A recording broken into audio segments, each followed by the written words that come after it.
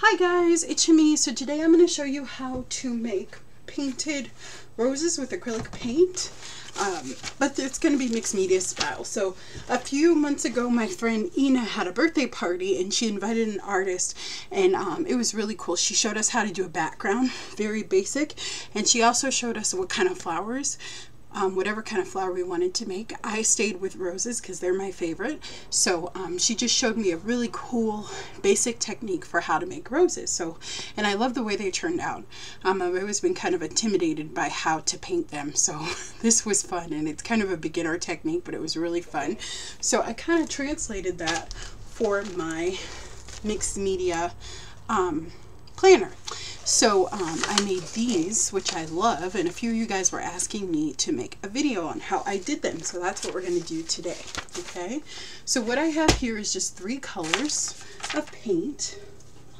Where is my, I lost my, oh shoot. Oh, here we go. Sorry guys. So I have Coral Brush, and these are Americana, and then I have pink, and then I have Citron green, and I also have a gold color and a cool white. So this is an Americana satin, and it's in gold. And those are the 3 colors that I'm going to use. I am going to use a flat brush for the actual roses. Okay, so I'll show you what that looks like. Okay. This is the brush that I'll be using. So it's just flat, okay, just like that. Alrighty, and then I will be using an angled brush to make the leaves. Okay, so all I'm going to do is just squirt out some paint. I'm going to use the blush, and I am using Americana paints. I really love these paints. Okay, and we're going to add some pink there, and I'm going to do some white, and I have a little bit of paint that you guys can't see either, and then I'll add the gold in a second. Okay, so you're just going to grab a book page.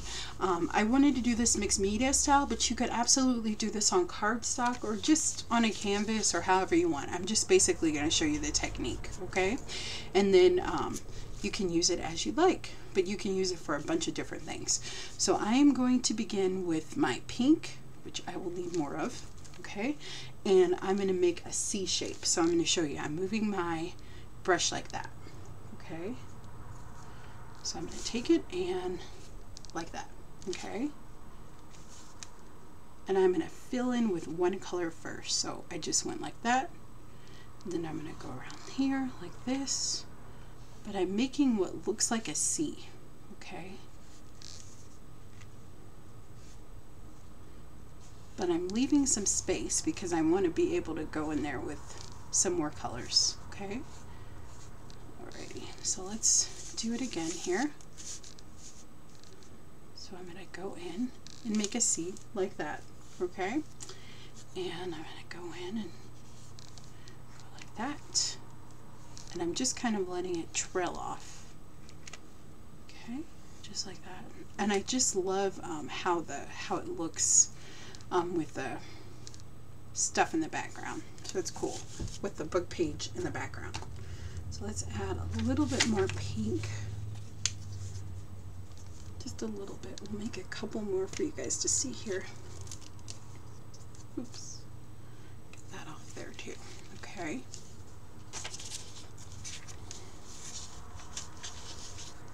And we're going to do it again. So I'm going to make that. I'm going to come in and go like a C. And Kelly Donathan did do a tutorial on how to make these roses too. I forgot to mention that. It was after Ina's party, but she has a really good video too, so you can definitely go watch that, and I will link it below. Very cool. So like that, and mine are a little different, so, but it's good to, I think, see other people's techniques too, so good. But I was so happy at the results of that canvas. I need to do more work on it, like with the background, I think, so I will do that. And just practice. I mean, that's the main thing, is don't be intimidated and don't compare your flowers to my flowers. Just get out some paint, and this is a really simple and fun technique. Okay, so now I'm going to go in with my coral color. Here, I'll get some up here too. Okay, and I'm just going to kind of fill it in. So I'm making the C's again. Okay, I'm just flicking that brush. Okay. Alrighty. Until I get it the way I want. And I'm trying to use just the tip of my brush.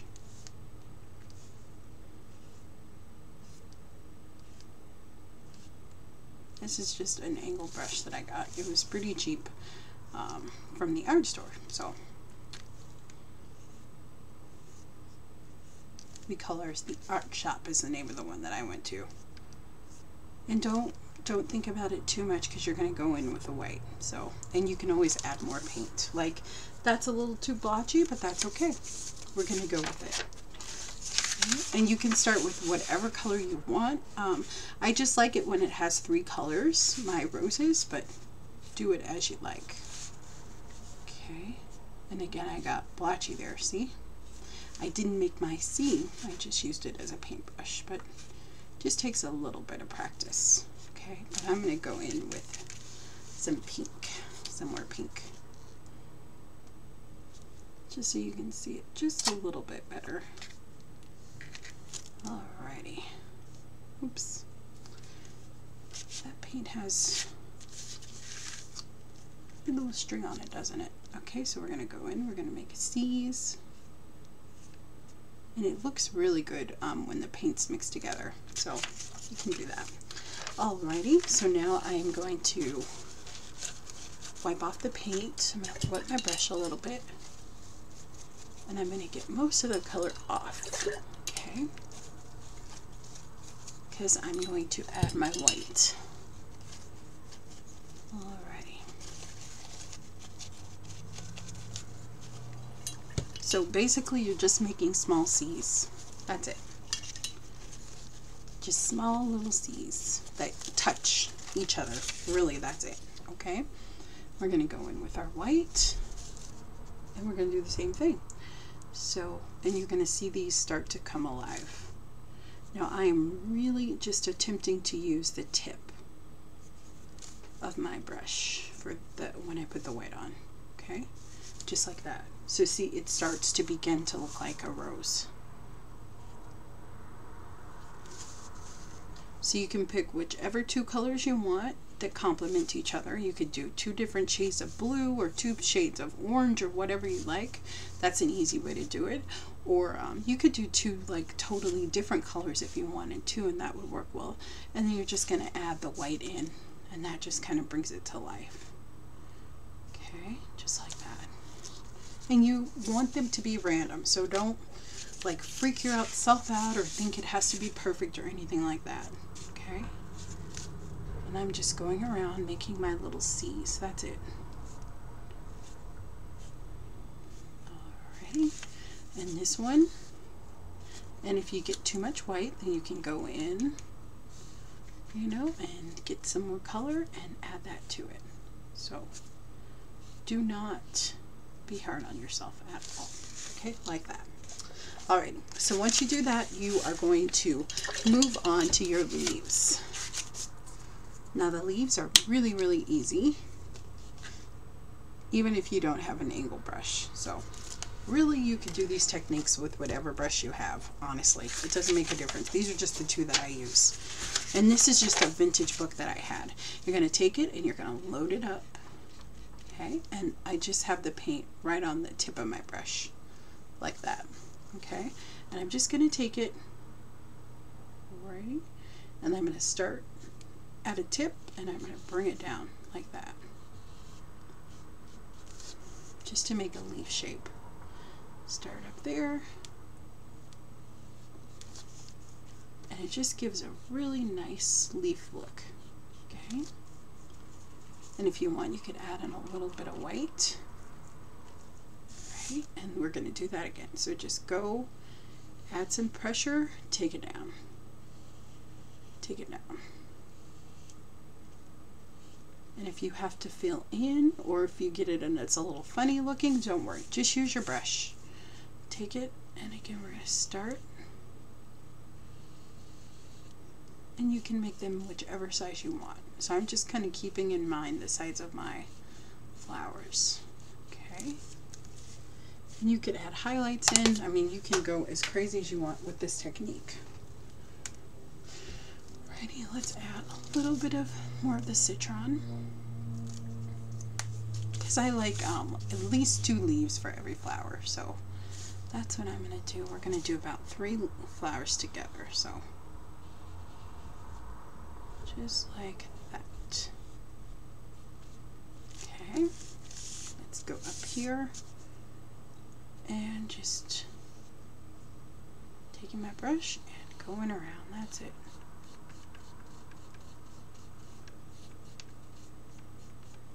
And all you're doing is applying pressure. I've never done one stroke, but I think it would be really fun to learn. I almost need a video to do it though, because I bought the book, but it's hard to, I'm like, okay, sometimes I need to just see things. Most of the times I just need to see things. That's the way I learn. So we're going to go up here and go down and down. So thank goodness for YouTube, but there we go. That just makes a really cool leaf. Okay? Awesome. Okay, so I'm going to go ahead and put my brush away for that, and we have enough to make our flowers. Okay, so now we've let these dry for just a few seconds, and we are going to add some gold. So I have a brush in here that I'm going to use. This is not a flat brush, but you could absolutely use just a smaller flat brush for this process. Okay, I'm going to just grab my little rag here. And we're going to just squirt out. This is the Americana satin finish, and I love this gold. And I just love their satin paints because they're not full matte like most acrylic paints. It's a satin finish, so it's not too glossy, it's not too matte, it's just perfect. And I love those paints. Just going to take it and just add, and I'm just making some C's. That's it. Okay, so I'm going to take it and I'm going to make a C there. And then I'm randomly just adding little accents to my flowers. That's it. So nothing too fancy. I'll put it there. But it just adds something beautiful to the flower. So I'm going to take it and we're going to make a little C there. Go in like that, and like that. And don't even think about it. Just go for it. Okay? Just like that. Alrighty. Okay. So once we do that, I have some that are already dried. Hopefully. Yeah, they feel dry. Okay. And, oops. Okay. And then I'm going to go in with a black Sharpie. And I'm going to make little C's. That's all I'm going to do. So I'm going to fill out these little roses, and just by making C's. I am going to use a fine one, a fine Sharpie, but you can use a thick one if you want. But I just kind of like how delicate they are with a fine one. So I'm going to go right in the center, and I just make a C. Okay? And another C, and another one. But I'm just accenting the flower. Okay, so it's not science. There's no real technique. You're just going to kind of fill it out, and it just makes your flowers look sketchy and pretty. Look at that. So I'm just showing you there's really nothing to it. Okay, just wherever you think there should be kind of a C shape. Okay, that's it. And it just gives it a beautiful look, a sketchy look, which I love. That's why I love mixed media.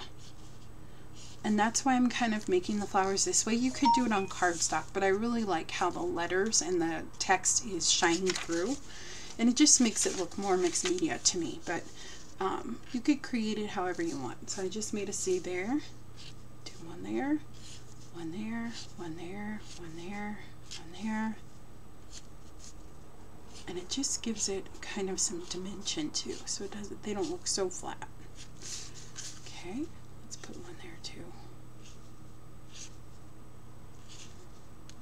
And I don't want you to go crazy or think about it too much, okay? Just do it. That's it. Okay, do one there, just like that. Okay, so they're really fun, super simple to make.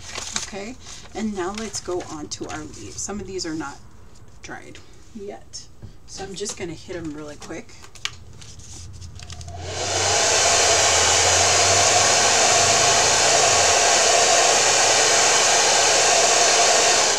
Even though acrylic paint dries pretty quick. Okay, alright, so I'm going to begin with this one. Okay, so I'm going to take it and I'm just going to make a line straight down. It's not even a straight line, as you can tell from the camera.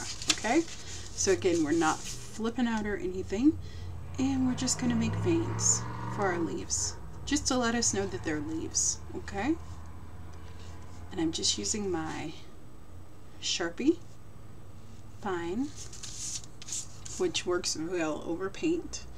We're going to go here. I'm just going to connect them,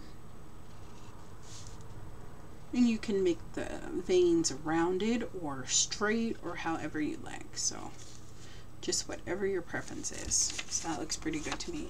Okay, and then we're going to cut them out. So let's go here, and again we're going to take it and go here, and I'm just going to do about 4 of these because we're going to make, I'm going to cut out about 4 flowers and see how you like them. So you can do one side first, which is kind of what I like to do. There we go, like that.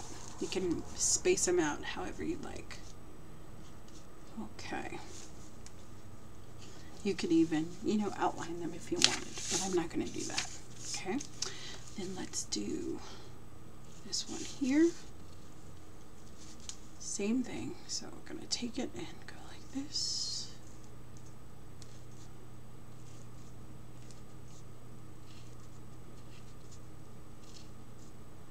And I hope you guys are having a wonderful weekend. I'm having a craft kind of day with some people from Colorado, some local people, artists, so that'll be fun. So I'm super excited about that. Colorado's kind of a big state, so I think some of the ladies are driving down from the surrounding areas, so I hope we get a good turnout. So I'm just going to make these a little bit rounder on this one. Okay, just like that. Alrighty, so make them as you like. Okay, alrighty, so now we're going to cut them out. Oops. Okay, so I'm just going to go around my rose here, and you know, I have kind of a natural shape here. I'm just going to go around that.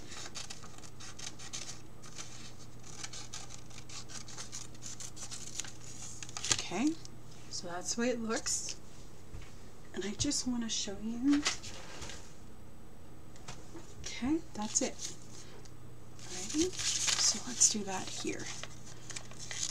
Okay.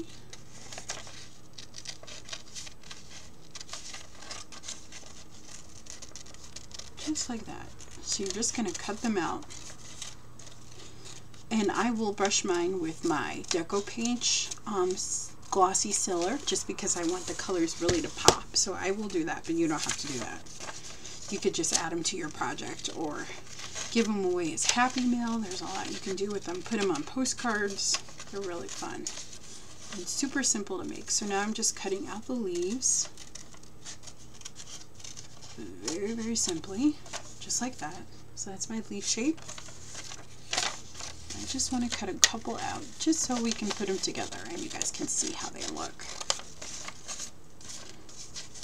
And with the leaves you can really see the text in the background. So I love that.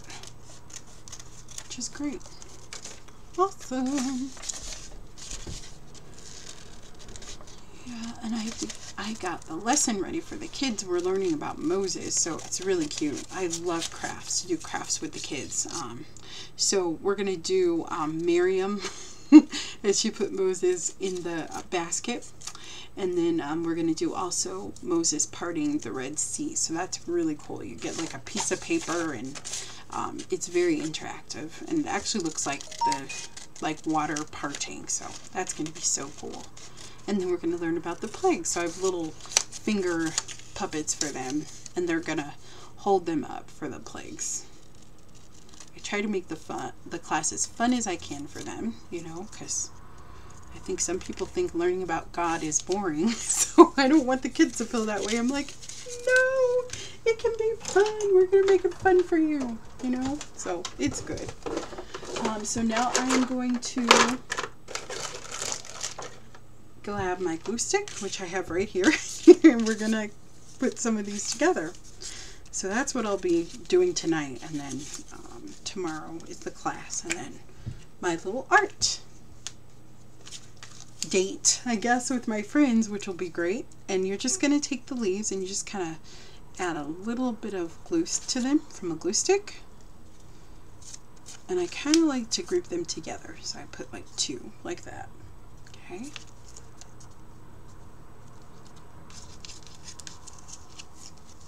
And this paper that I'm using, the text that I'm using, the book page, is from a Reader's Digest. It's an old one that I get at the thrift store. So that's the way they look. You could even just do it with one, and that would work great too. But there's so many things that you can use these for. So I really hope that you make some. They're super fun and super simple to make, and I just love to use them in projects. So hopefully you enjoyed the tutorial. I will put Kelly's link below so you can check out the flowers that she made. As I said, I really didn't watch her video. I kind of just saw it in the feed like a couple months ago, but I will put the video below too, because I saw that she had done it and I was like, that is so cool too. So I was like, well, I should do that for my planner, and then you guys wanted me to show you how to do it. So I will definitely share with you how to do it. And you could add like white pin marks to this or whatever you wanted to. So you could definitely go crazy and make these really, really cool. It'd be cool to use like a metallic Sharpie or something like that, or like a gel pen. That would be really awesome too. And they're really sketchy and super fun to make. They're super simple, so I hope that you make these, and I will see you guys later. Have a wonderful weekend. Don't forget to give me a thumbs up, and please subscribe and leave me a comment. I'm so sorry I haven't been answering comments that much, but I read every one of them and they mean so much to me. It's just a little crazy right now with everything that's going on, but hopefully this weekend I'll make some time and I can interact with you guys, because I really look forward to that part. But I want you to know that I see all of them, that they make me very happy, and I just love you guys, and you are so awesome, and I'm so lucky to have you. So I will see you on Monday with another fun tutorial, and let me know what you think about these flowers, if the technique was something that you could follow, and if you make them, I would love to see a picture. It would be super awesome. Okay guys, so have a great weekend, and I will see you next time. Bye bye. Don't forget to subscribe, give me a thumbs up, and I'm going to link a playlist for more flowers that I made, my newspaper flowers and a couple more flowers. So I hope you'll check out that playlist and watch some more of my videos for how to make wonderful, easy little flowers. Okay, so I'll see you guys next time. Bye bye.